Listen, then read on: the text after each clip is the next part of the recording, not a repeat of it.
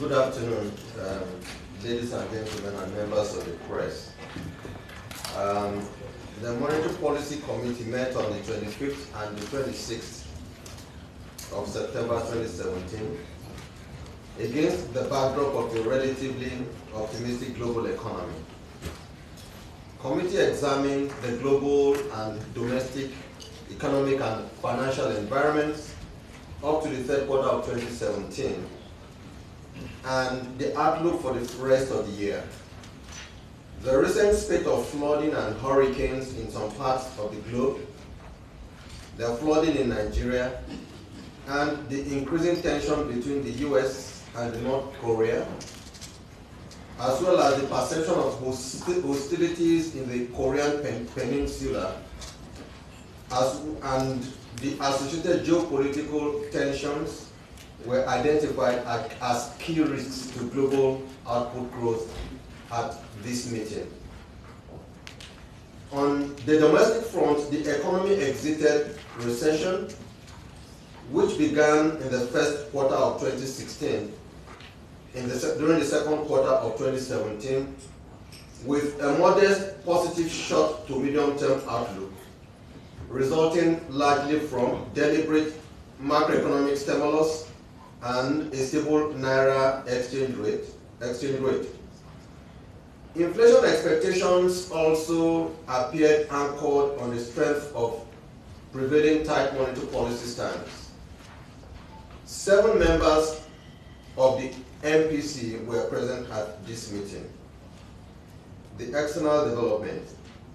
Global output is projected to improve further in 2017 as growth forecast by the International Monetary Fund in its July World Economic Outlook was projected at 3.5%, up from 3.2% in 2016. Output growth in some advanced economies, including Japan, the Euro area, as well as some emerging markets and developing economies, is expected to improve in 2017. Nigeria, Brazil, and South Africa all exited recession, while Russia is likely to exit recession in the fourth quarter of 2017 after a mild contraction of 0.57% during the second quarter. Growth forecast for the US was revised downwards from 2.3% to 2.1% in 2017 as a result of the weak growth observed during the first quarter of the year. The MPC, however, noted some headwinds confronting the optimistic global growth prospects, to include recent developments on the Korean Peninsula, the damage to the infrastructure caused by the hurricanes Harvey, Irma, and Maria, the lull in Brexit negotiations, and the normalization of monetary policy by the US Fed, which is expected to instigate global capital flow reversals. Other challenges include the continued slow pace of recovery in global oil and other commodity prices, and China's reduction in uptake of global commodities. In addition, the committee noted the tepid global inflation momentum, implying that continued monetary policy normalization could be injurious to global growth prospects. The uptick in global inflation persisted but moderated in response to rising oil prices, continued accommodative monetary policy in the advanced economies, and currency appreciation in some emerging markets and developing countries. Average inflation for the developed economies is projected at 1.9% in 2017, while it is forecast to average 4.5% in the developing countries, as prices are expected to moderate due to seasonal effects. The committee observed that the outlook for global monetary policy remains predominantly accommodative in support of recovery and growth. Data from the National Bureau of Statistics showed that real gross domestic product grew by 0.5% during the second quarter of 2017 in Nigeria against the contractions of 0.91% and 1.49% in the previous quarters of 2017 and the corresponding quarter of 2016, respectively, marking the technical exit of the Nigerian economy from recession. Non-oil real GDP grew by 0.45% during the second quarter of 2017, driven largely by agriculture 3%, industry 1.1%, construction 0.1%. The modest growth was attributed to fiscal injections from the implementation of the Economic Recovery and Growth Plan and enhanced supply of foreign exchange arising from improved crude oil prices. The committee also noted the positive outlook from the Purchasing Managers Index (PMI) for manufacturing and non-manufacturing activities, which stood at 53.6 and 54.1 index points in August 2017, respectively, above the 50 index points benchmark, indicating moderate signs of recovery. The committee further noted that although the recovery was weak, it was hopeful that the active implementation of the 2017 budget could boost aggregate demand and employment. Committee noted that money supply M2 contracted by 11.06% in August 2017, annualized, in contrast to the provisional growth benchmark of 10.29% for 2017. The development in M2 is largely due to the contraction of 18.42% in other assets in August 2017. Similarly, M1 contracted by 12.25% in August 2017, annualized to 18.37%. Net domestic credit contracted by 0.14%, annualized at minus 0.2%, driven majorly by the net credit to government, which also contracted by 1.05% against the program growth of 33.12%. Credit to the private sector, however, grew marginally by 0.07% in August 2017, compared with the provisional benchmark of 14.88%. The MPC also noted the policy constraints in ensuring the flow of credit to the real sector in the face of weak and underperforming monetary aggregates. Inflationary pressure in the economy continued to moderate, with headline inflation year-on-year receding for the 7th consecutive month to 16.01% in August 2017 from 16.05% in July 2017. Food inflation declined slightly to 20.25% in August 2017 from 20.28% in July 2017, while core inflation increased to 12.3% in August 2017 from 12.21% in July 2017. This development was attributed to the contraction in money supply, decline in imported food and non-food prices, favorable base effects, and the moderating effects of stable exchange rates. The committee, however, noted that the high food inflation was traceable to rising prices of farm inputs and supply shortages, intermittent attack by herdsmen on farmers, as well as weak harvest due to increased flooding of farmland. Money market interest rates oscillated in tandem with the level of liquidity in the banking system, as the average interbank core rate, which opened at 18% on July 26, 2017, closed at 7% on August 31, 2017. The open buyback rate, OBB, opened at 15.03% and closed lower at 7.83% in the same period. However, the average interbank call and OBB rates for the period stood at 22.63% and 39.66%, respectively. The movement in the net liquidity positions and flows reflected the effects of open market operation sales, foreign exchange interventions, statutory revenue payments to states and local government, remittances by Nigerian Customs and the Federal Inland Revenue Services for FAC meetings and the maturity of CBN bills. Committee noted the continuing improvement in the external reserves position and the equities segment of the capital market. External reserves position grew to $32.9 billion at close of business on the 25th of September 2017, while the all-share index rose by 7.2% from 33,117.48 on June 30, 2017 to 35,504.62 on August 31, 2017. Market capitalization improved by 6.9% to 12.24 trillion naira from 11.45 trillion naira during the same period. Relative to end of December 2016, capital market indices rose by 32.1 and 32.3% respectively, reflecting growing investor confidence due to improvements in foreign exchange management.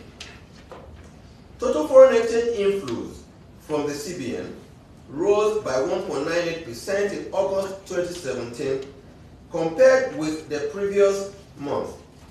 Similarly, total outflow increased by 7.03% during the same period as a result of increased international remittances, inclusive of public sector and JVC payments, which rose by 58.59% in the period under review. Committee noted the trend towards convergence between the rates at the Bureau de Change and the autonomous foreign exchange market (NAFEX) segments, as well as the stability of the exchange rate at the interbank segment of the foreign exchange market during the period under review. Similarly, the committee noted the success of the investor and exporters window of the foreign exchange segment and traced this not only to foreign investor confidence, but also to the zeal and commitment of Nigerian exporters who have demonstrated preference for the window to the parallel market. Committee observed that the investor and exporters window has increased liquidity and boosted confidence in the market with over $7 billion inflow in the last 5 months. The committee will continue to introduce policies that will improve the confidence of foreign investors in the country's macroeconomic management regime.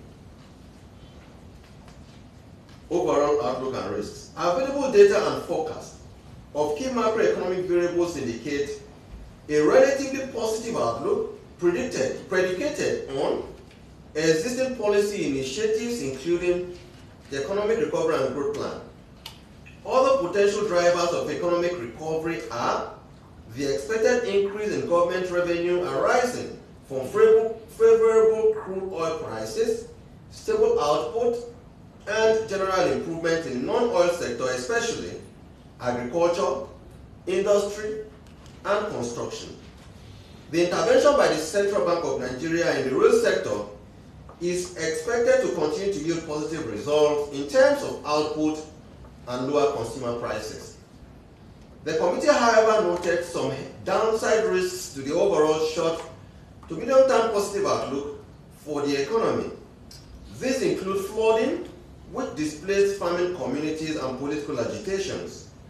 On the external front, the hawkish policy stance in the United States, rising geopolitical tensions and sluggish output recovery in the euro area and Japan could slow down the momentum of global output growth, with significant spillovers to emerging markets and developing countries, including Nigeria. The considerations of the committee. Committee applauded the exit of the Nigerian economy from recession, but observed that the growth remains fragile and therefore hopes that complementary fiscal and monetary policies will sustain the growth momentum. The committee further expressed satisfaction with the gradual but consistent decline in inflation, noting, however, the substantial base effect in addition to the continuous improvement in the Naira exchange rate across all segments of the foreign exchange market and considerable improvement in foreign capital inflow.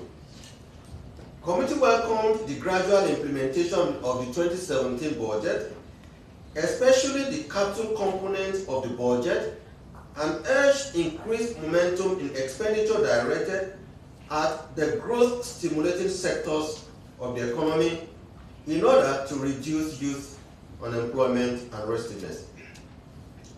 The committee, however, expressed concern on the sustained pressure of food prices, noting risks posed by flood, strikes, and insurgencies in various parts of the country to food production and distribution. Regarding the tepid turnaround in economic activities in the second quarter of 2017, committee emphasized that the employment gains of recovery were still minimal, noting that a number of important job-elastic subsectors were still weak and may require more fiscal support to regain traction. The committee, however, commended the federal government for issuing the executive order aimed at improving the ease of doing business in the country.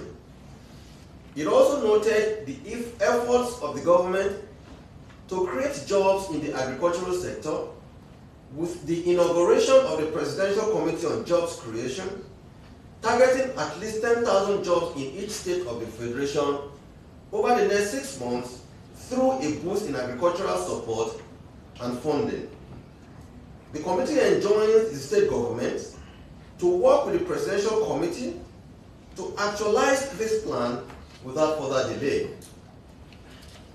MPC also noted with satisfaction the directive of the federal government to all states to promptly pay outstanding salary arrears in order to boost aggregate demand.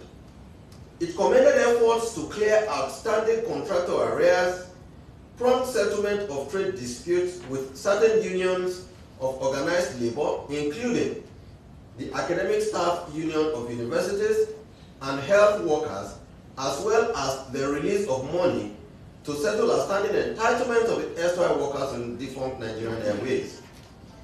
These efforts, the committee reasoned, would improve aggregate demand and further strengthen the weak recovery. MPC restated its commitment to maintaining stability in prices, without which meaningful recovery cannot be achieved. In this regard, members welcomed the gradual narrowing of rate spreads in the foreign exchange market and urged the bank to continue to monitor and respond proactively to threats and vulnerabilities in the foreign exchange market.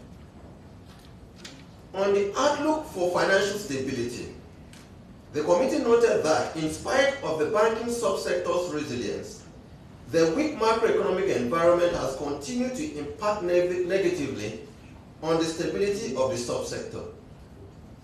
The committee reiterated its call on the bank to sustain its surveillance of deposit money banks' activities for the purpose of prompt identification and mitigation of potential vulnerabilities. The committee also called on deposit money banks to support the quest to move the economy forward by extending reasonably low-priced credit to the private sector. In arriving at its decision, committee took note of the gains so far achieved as a result of its earlier decisions, including the stability in the foreign exchange market and the moderate reduction in inflation. The option was whether to hold, to tighten, or to ease. These were subjected to extensive debate. As in previous meetings, although tightening would help rein in inflation expectations and strengthen the stability in the foreign exchange market, the committee felt that it would further widen the income gap, depress aggregate demand, and adversely affect credit delivery to the private sector. The committee also noted that tightening may result in the deposit money banks repricing their assets and loans and thus raising the cost of borrowing and therefore heightening the already weak investment position and non-performing loan condition of bank customers.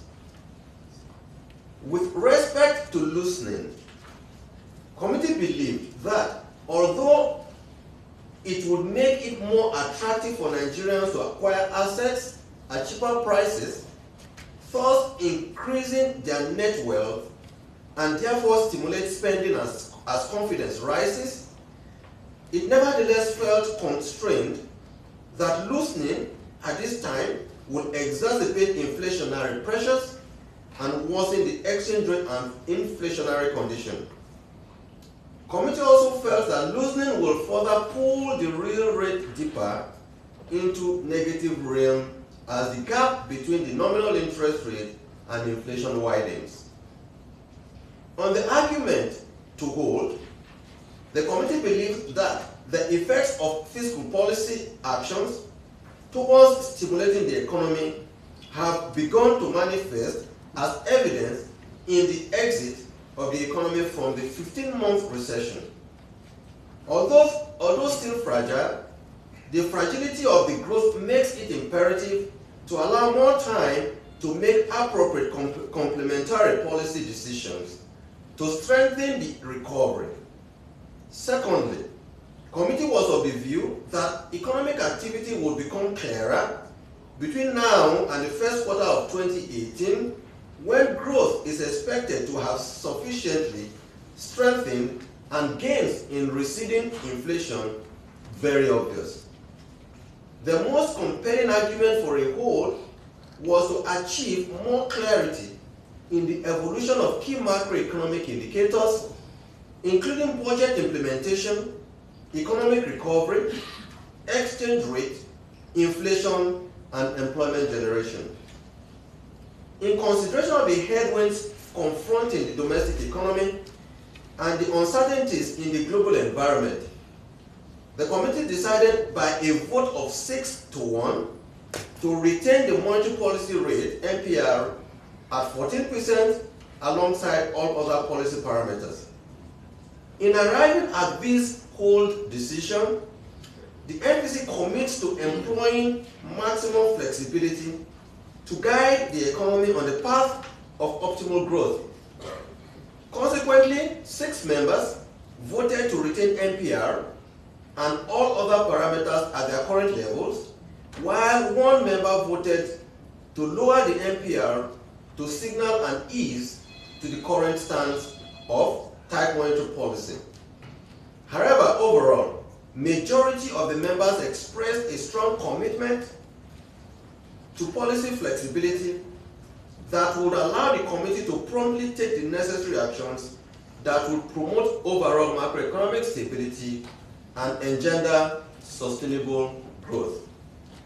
Consequently, the MPC voted to 1. Retain the MPR at 14%, 2. Retain the CRR at 22.5%, 3. Retain liquidity ratio at 30%, and 4. Retain the asymmetric corridor at plus 200 and minus 500 basis points around the MPR. Thank you for listening. My name is Fred Ideha. I report for LTV, Lagos Television. My question is, Mr. Governor, for some time you have held virtually all perimeters in your decision. What time do you think will be right for you to vary your decision? And what condition, by way of inflation and exchange rates, exchange rate figures will warrant any change in your decision? Hey, Governor, my name is Udo. I work for Premium Times. So there's a report in the media that it appears the CBN is overfunding the federal government beyond the threshold that's approved in the books. I don't know whether you can have a comment on this issue so that we know exactly whether the CBN is on the right track, whether it is against the issues criticism that we have. Thank you. Good afternoon, Governor. My name is Oyemash from Business Day newspaper. Governor, mine is on the rising non-performing loans, which you also talked about. Is it possible you tell us the level of NPLs in the banks as we speak? And then can you also tell us how vulnerable our banks are on account of this rising non-performing loans? And then whether you have seen any trace of insider abuse that has led to this. Good afternoon, Mr. Governor. Nancy Munachi, Moneyline with Nancy on the IT. I will be asking you the question. I want to know how worried MPC is about credit support to MSMEs and private sector. Because as much as it's been done, different interventions here and there, businesses around the country still find it difficult to access credit. What is the MPC doing as a body to, I wouldn't say coerce the banks right now, or persuade the banks to lend to private sector, to lend to businesses around the country without so much a constraint? The other question is, I would want to know if the CBN, if the MPC rather, how ready the MPC would be if the geopolitical tensions escalate, if external developments escalate, how ready would the MPC be? Would we have a buffer? Of course, geopolitical tension, US and North Korea. We also have the diplomatic ones around all producing countries and all of that will affect our price. Are we ready to face any shock in case it happens? Thank you, I'm just worried about the CRR still at 22–25%. I know some analysts have spoken with the view that it should have been reduced, maybe so that they can have, so that we can actually give money to the real sector, and also looking at the expressionary benefits by giving money to the hands of people. Maybe it should have been reduced. Why the MPC still retaining that the same price? Thank you. How far has NAFEX met your expectations? Know that this is arising from what Premium Times took out from or called out of the personal statements of one of our MPC members.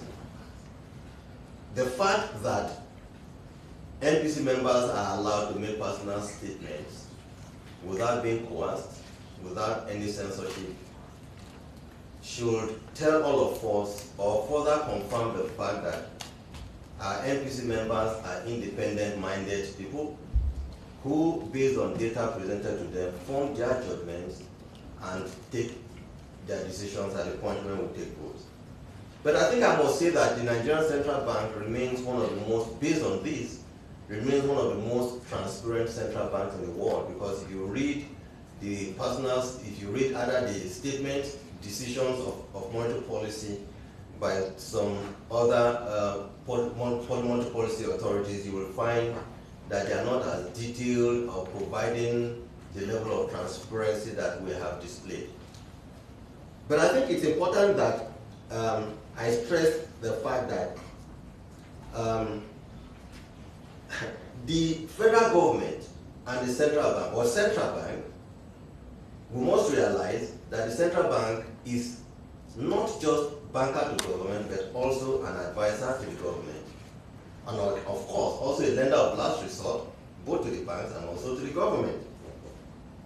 But talking of issues that were raised, which one had to do with increase of purchase of treasury bills, there is nothing illegal in that, because that is a normal open market operation activity that the central bank is allowed, or DMO, or Federal Ministry of Finance, is allowed to conduct in line with its needs, in this case the federal government, but for CBN in line with its determination to use OMO as an instrument to control money supply, and then see to it that its own macroeconomic objectives are achieved. Now, on the issue of whether overfunding or not, let me state categorically that the Central Bank of Nigeria has not overfunded the federal government. The federal government, on its own, decided that all its funds that are in banks, both local and foreign currency, should be moved to the Central Bank of Nigeria into the Treasury Single Account, the TSC, like we all know. And I think it's important that we put it in perspective. If you own, or you as a customer of a bank, you have fixed deposit in an account, and for some reasons, you want some spontaneous financing to meet your obligation.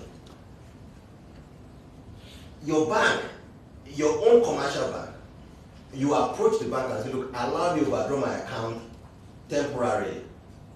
Your bank will. So this has nothing to do with central bank or any bank. But the important thing and the assurance I'd like to give to you is this. There is nothing truth. There is no truth in the issue of overfunding, because whatever is overdrawn is much less or far less than what the federal government also has in its CSA account. So basically all this has to do with lack of understanding of the operation, the banking operation or the operation of the central bank, operation of the central bank. But I think it's also important for me to stress this, that at a time when the world, the global economy is faced by shocks that has resulted in certain vulnerabilities in the global economy, that most central banks, whether they like it or not, do not have a choice but to come to the aid of their governments. Particularly when you consider what is the size of the balance sheet of the central bank relative to the GDP. In Nigeria, the size of our balance sheet relative to GDP is just about 23%. But I will give you the data about other banks. The People's Bank of China's, the size of its balance sheet relative to GDP is 49%. In the European Central Bank zone, or in Eurozone, it's 27%. The Swiss Central Bank is 95%. The Bank of Taiwan is 98%.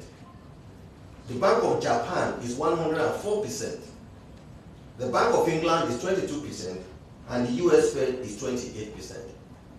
So if Nigeria's central bank balance sheet is just about 23% of balance sheet, I think it calls for no cause for concern or worry for anybody to begin to come to a conclusion the way the personal statements of an MPC member has been understood. Secondly, on the issue of that, for a while we've been adopting the hold parameter, we've been holding constant, and that what will warrant a change in position. Let me also say that monetary policy authorities, even in a year, if they must change their stance, will not be more than maybe once or twice in a year. And what that means is that we should not expect, so there's nothing nothing wrong or extraordinary in the MPC holding position or holding position constant for a considerably long period of time. But I think what we're saying is this, that we started 15 months ago from at a point where growth was decelerating. Inflation had doubled from 9% in January 2016, right, to January 2017, from 9 to 18%. We saw the risks in the foreign exchange market and the massive depreciation that happened in the foreign exchange market. At a point, the market was at about 525 naira to the dollar. But by virtue of the fact that we decided and said, look, we would hold position, because before the point where we decided to hold position, we had taken some tight monetary policy stance. We began to see that growth has started to improve, albeit fragile at 0.55%. Inflation is moderating, although I would say slowly, to where it is right now, from about 18.7 or so in January to 16.01% now. We've seen exchange rate appreciate from 525 in February to 360, in some cases 358 or 365, that range at this time. What that means is that certain correct decisions have been taken, and that there is a need for us to see to how far we will see to the positive effects of those decisions. So we recognize, the MPC recognizes that yes, there is a need to deal with the issue of interest rates, which is what we'll talk about. But we are saying that the communique itself explained in detail why it cannot be the way we expect at this time. We engaged ourselves, it was a very hot debate. We even invited people from outside the MPC to come give us their perspectives, and that is what we will continue to do, to invite both practitioners. If you have to come, we will come and engage you. If you are in the academia, the economists who are experienced, some of those who taught us economics, they will come and then explain their perspectives, and based on that, we'll come to a position as to what we think is good for our country and for our people. We are very conscious of the fact that there's a need to bring interest rate down, but we think that we are not there yet. Because if we reverse the trend, or if we do what most people expect, the truth is that it may, I don't want to say would, it may reverse the gains that we have so far achieved in exchange rate stability and even in the moderation of inflation. So that's the reason we thought, let's still wait and see to how far we can go in these areas. Business that we talked about rising NPL. Is it possible to take it to talk about the size? We, the regulator, came up with a prudential that says the maximum NPL will be 5%. And I can tell you that majority of the banks still cover around 5 or just a little above 5. A few of them, no doubt, have gone beyond 5. Okay? And we are working with them, we are analyzing their risk assets portfolio towards seeing to it that this is corrected. And we must also understand, indeed, that we are doing the best possible to ensure that the banking system stability that we so badly desire, that it remains sustained. So we are alive to our responsibilities in this area, and can assure all of us that we would continue to ensure that there is a sustained banking system stability. How worried is MPC on the credit to SMEs? What is the MPC doing? To coerce is the word. Nancy, unfortunately, monetary policy is not about coercing, or it's not about forcing. Monetary policy is about looking at data. Monetary policy is about using available information that you have to make prudential guidelines and regulations that must guide the operation of the players in the banking and financial sector. We realize the issues on the SMEs, and that is why till date we have intervention facilities for SMEs, which I must say is even not up to 50% drawn. We are working with the banks, we are talking to them to try as much as possible to lower the risk acceptance criteria to a level where it can reasonably accommodate the SMEs. But the truth is that aside from the SMEs, we are working with microfinance institutions, we are working with other non-bank financial institutions to see how micro, small, and medium enterprise facilities can be routed through them to these SMEs, because we realize and agree that the SMEs constitute a major growth path for the economy.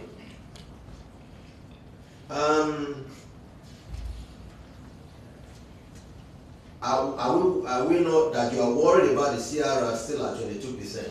I think I've explained it. The CRR or the MPR or the OMO are all instruments with which we gauge money supply, and based on that take decisions that will guide the economy. So at this time, it's going to remain where it is, but at the appropriate time, I'm sure it will be adjusted. How far has NAFEX met our expectations? I think I must say that NAFEX has worked far beyond our expectation, and we are delighted, just like we said in the communique, over $7 billion has come in 5 months. It gratifies us that confidence level is building, and all we can just do is to continue to work hard to ensure that areas where there are still a few green issues that that needed to be addressed would be addressed, to ensure that there's maximum confidence that will engender further inflow of funds into the market to support imports and also to support the growth of the Nigerian economy. Thank you very much.